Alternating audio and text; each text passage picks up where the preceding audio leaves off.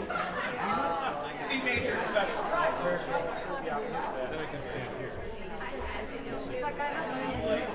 Yeah, this is different. This new guy is very good too. Yes.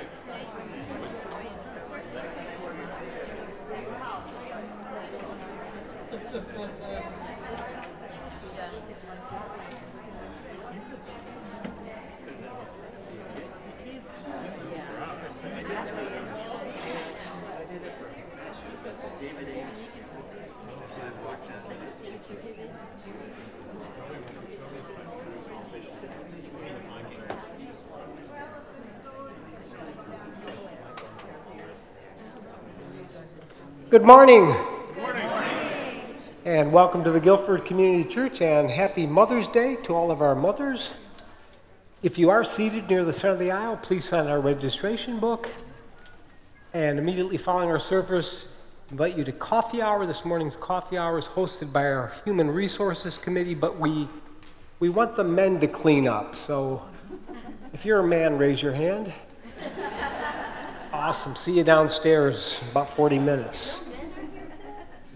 And speaking of that, we do need one woman to join us on our mission trip July 2nd to the 8th to Altoona, Pennsylvania.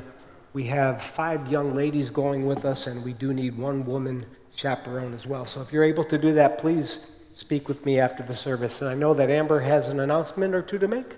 Good morning, everyone. Morning.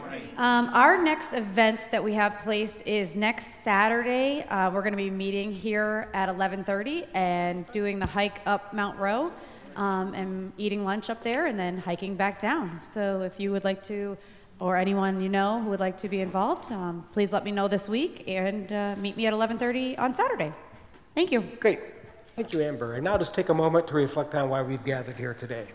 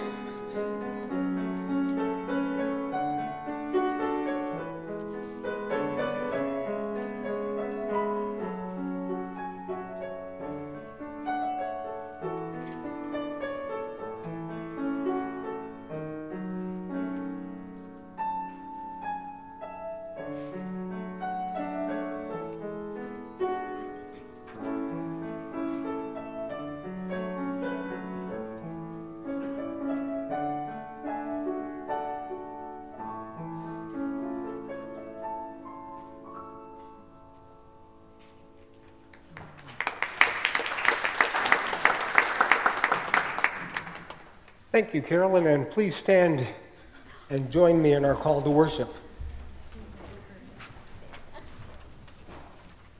We come from different places, having had different experiences.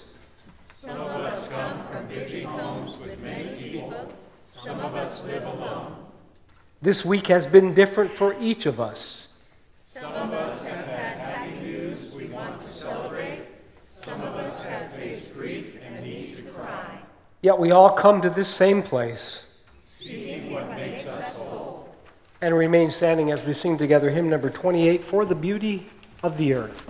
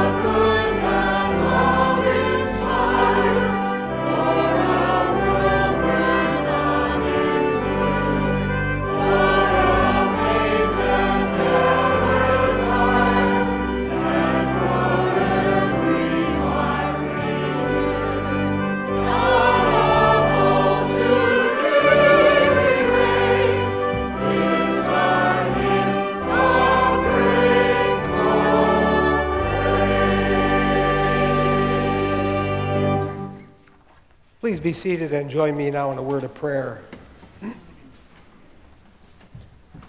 We greet and welcome this beautiful day as a gift.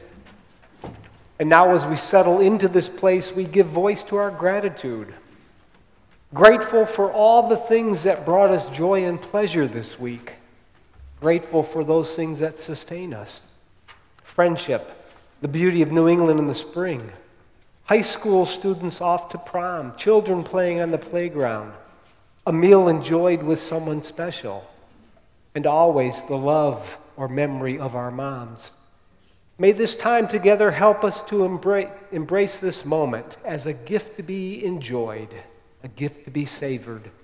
And now we repeat the words that Jesus taught long ago, words that began, Our Father, who art in heaven, hallowed be thy name. Thy kingdom come, thy will be done, on earth as it is in heaven.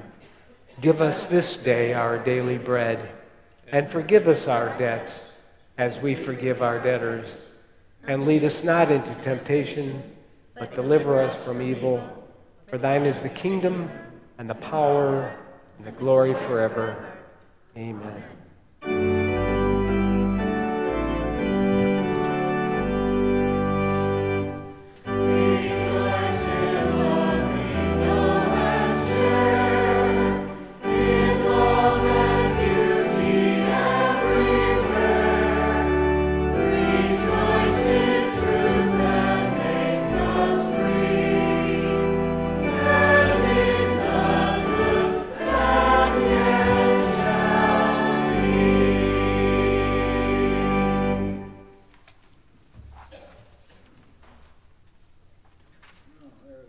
Timothy verses 1 through 7.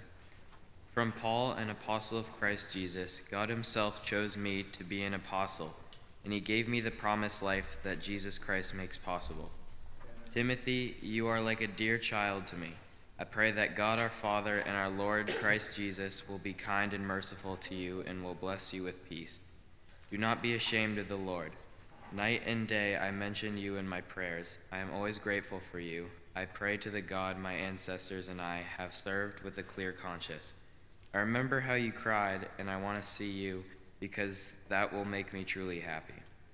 I also remember the genuine faith of your mother Eunice.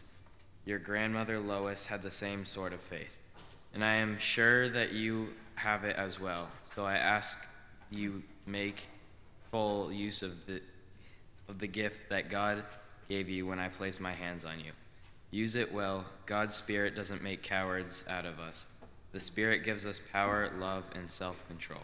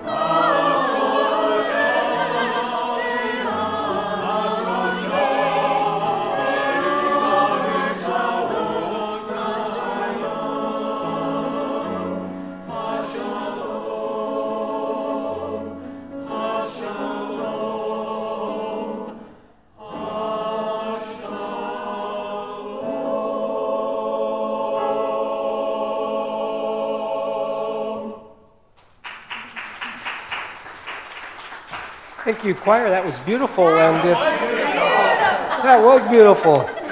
And if Landon will come forward, you're going to have your time with your mom.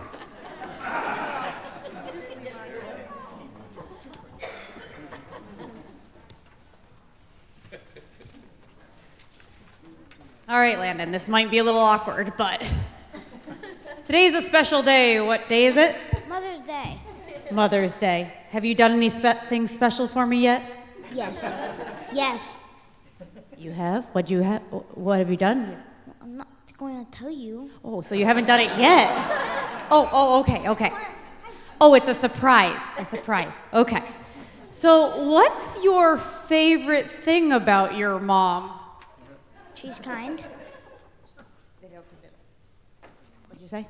I said she's kind. Ah, I have to tell you, my mom is kind too. And my favorite thing about my mom is that whenever I need her, she's always there. Always there for me. And I think moms are pretty special. But can you think of any other special women in your life? This is for anybody. Who, if it's not your mom, who other special women in your life? Do you have any? My teacher. Oh, teacher. Anybody else? Help Landon out? A grandmother, an aunt, My pianist. the pianist. How about a neighbor or a coach? Best friend. A best friend? All these women can be important in your life as you grow and you develop. Now, I have a special poem that I found that I wanted to read to all the children today, but I think the moms can relate to this, and it's called My Baby You Will Always Be. My baby you will always be, no matter where you are. You're like a little part of me, whether you're near or far. I counted all your tiny toes when you were fresh and new. Words can't express how proud I was that I'd be given you. Your tiny little newborn face I couldn't loved more.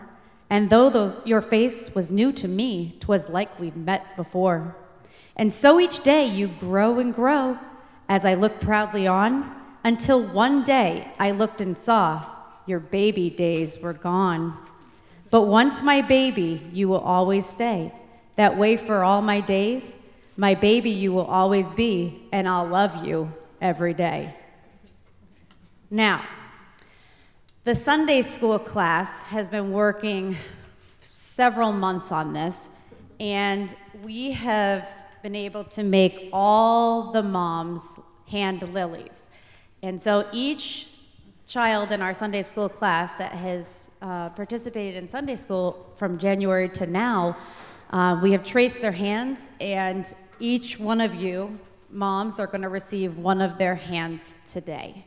So, are there any great-great-grandmothers in our congregation? We've got one. Landon, can you hand that up? And if Clark and Mackenzie could possibly help Landon with this may go a little quicker. Are there any great-grandmothers? Oh, there's a great-great-grandmother? One more great-great? We're up in the choir. Now, I should have you all stand, but could I have the great-grandmothers stand, if you can? The great-grandmothers. If you are a great-grandmother.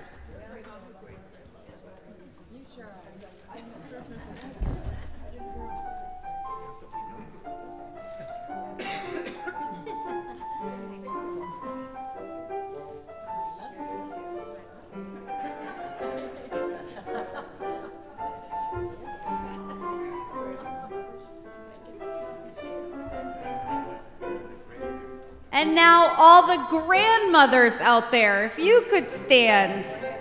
Stand on up.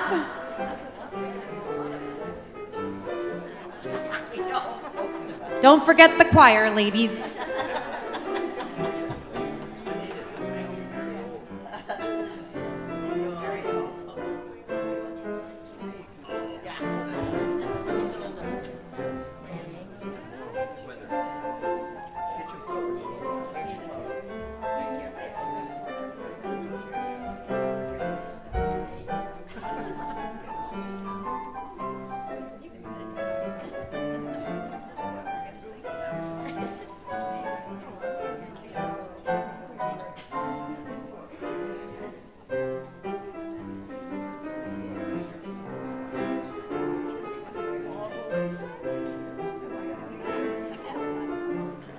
And now if all the mothers could stand. All the mothers.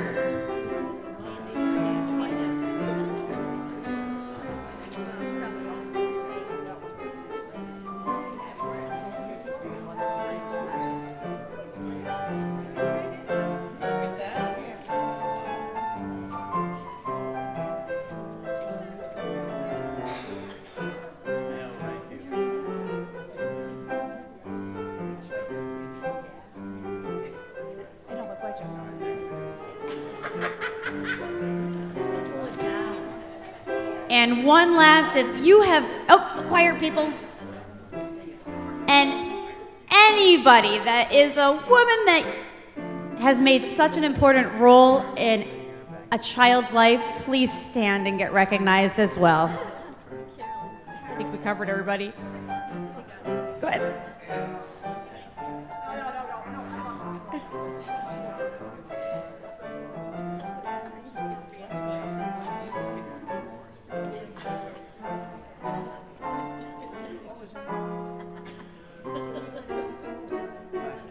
Awesome. And I thank Landon and Mackenzie and Clark for helping me out today. But if you look at your hand, Lily, you'll see the name of the child. That's hand is there. Oh, thank you. And I, again, want to wish everybody a happy Mother's Day. Enjoy.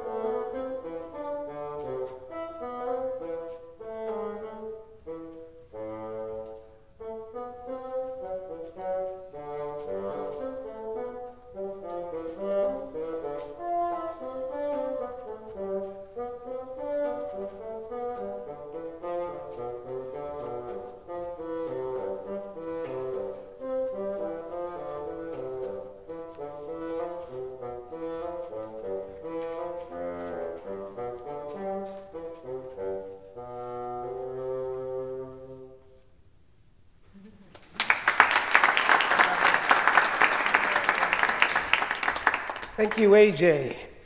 And please join me in the Mother's Day litany printed in your bulletin. Today we celebrate mothers in all their diversity. Mothers who experience the joy and challenge of pregnancy and childbirth to bring another human being into the world. Mothers who nurtured, cared for, and protected a tiny, helpless baby to become a fully fledged, independent human being. Mothers who are always there in crisis and still are. Mothers who put their children before themselves and their own careers and ambitions. Mothers who juggle motherhood with jobs and all the other aspects of modern life. Mothers who provide their love to a child through adoption or fostering. Mothers who spend a whole lifetime loving and caring for their children. Mothers who continue to share their love and knowledge as a grandparent. But today we also remember Mothers who have experienced the heartache of losing a child. mothers who decided that the best thing to do for their child was to put him or her up for adoption. Mothers who have struggled to bring up a child alone and in poverty. Mothers whose children are far away. Our thoughts today are also with them. We remember, too, grandmothers, aunts, sisters, and nieces, and the many other women who loved us and sometimes raised us in the absence of our mothers. The women who longed to be mothers but couldn't.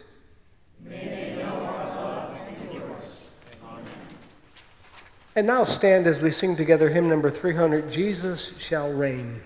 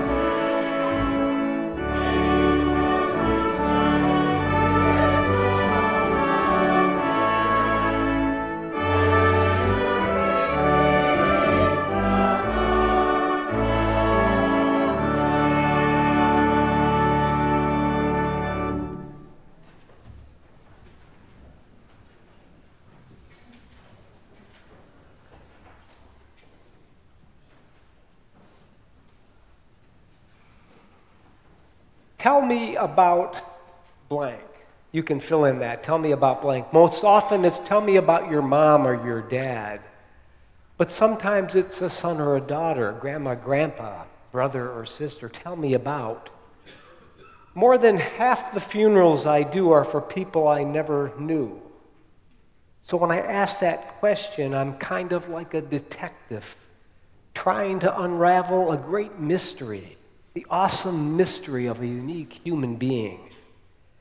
Sadly, already 3 times this year, I've had to ask grieving parents that question. Tell me about Misha, about Sydney, about Dennis. 2 teenagers and a young man in his 20s. Those are the worst.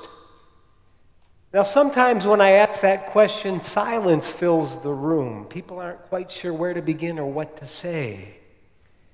And a few times as I've asked that question, what I heard shocked me.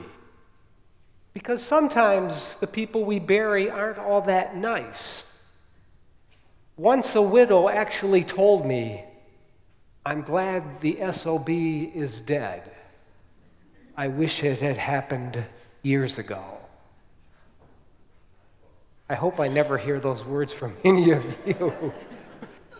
But most of the times, the memories flow, and it seems that the grieving loved ones are almost grateful for mom or dad. The conversations are peppered with statements like, remember when Mom, or remember when Dad took us, or wasn't it fun when we did this? There's something healing about story and memories. And even though I've asked that question over 1,000 times over 30 years, every time I ask it, I'm a little bit nervous. And before I meet with the family, I sit in my office and I kind of anticipate questions people might ask. About a year ago, I met with two men, two sons who were in my office to tell me about their mom. And as I prepared for this meeting, I felt kind of good about it. I thought this would be an easy meeting. See, I'd read her obituary, died peacefully at 98, surrounded by her two loving sons. And then on the website of the funeral home, I read the comments that her friends had made about her, and I knew that she lived a wonderful, long, adventurous life. And so as I kind of played things out in my mind, I thought, this will be a piece of cake. Perhaps a little pain expressed at her loss, but most of that would certainly be tempered by her long, loving life. But when we met, they came in almost crying. They were completely devastated. They were both in their late 70s. One of them said, I was blindsided by her death. And the other said, I can't imagine a world without my mom. I didn't know where to begin. I wanted to say, really? 98? And you never thought about the fact that one day she wouldn't be here? Sadly, some people have not embraced the concept that none of us makes it out of here alive. We live in a death-denying culture. And too often, though, religion is marketed as the ultimate get-out-of-jail card, with its insistence that life here is only a prelude. After which I would say, that was beautiful, Carolyn. But life is not a prelude. Now, all of those conversations I've had over the years led me back to a conversation that took place 12 years ago when my dad and my sisters and I met with a minister who asked questions like, Clayton, tell me about Phyllis. And Peggy, Tricia, Michael, tell me about your mom. What was she like? And for over 90 minutes, we shared lots of wonderful memories about my mom. And it was fun hearing my dad, who was in his mid-80s at the time, talking about how he met my mom in her 20s, recounting his courtship with her. How you often don't picture your parents as young lovers. And then how they met. My dad was supposed to be set up by his best friend at a party, but his best friend forgot to make my dad a date, and so he ended up with his best friend's date. And then it's all history. And then my sister and I reminiscing about the fun things we did with her, what her life meant to us, what it will always mean to us. And I thought, too, of the reading from 2 Timothy that Clark did. Like Timothy, it was my mother who first instilled within me the seeds of faith. And as I thought about all of those conversations, I thought too about another conversation that will take place one day, hopefully not for a while. But at some point, maybe Cindy and my daughters will meet with your next minister, who will ask questions like, tell me about Michael. Katie, Holly, what was your dad like? Now, more so than all of you, those three people, they see me when I take the tie off or the robe. They've had a window into my life that reveals what I look like when I'm not on the clock, when I'm not a minister, a spiritual leader, but just a husband, a dad, an ordinary guy. And that picture is not always beautiful. And so as I imagine in my head that conversation playing out, there are some things they might say that I'm not proud about. Some things I wish I hadn't done. and other things I wish I had done. And while none of us can change the past, all of us are pretty darn powerful when it comes to the future. How we respond is entirely up to us. We can't control what happens, but we can control how we respond.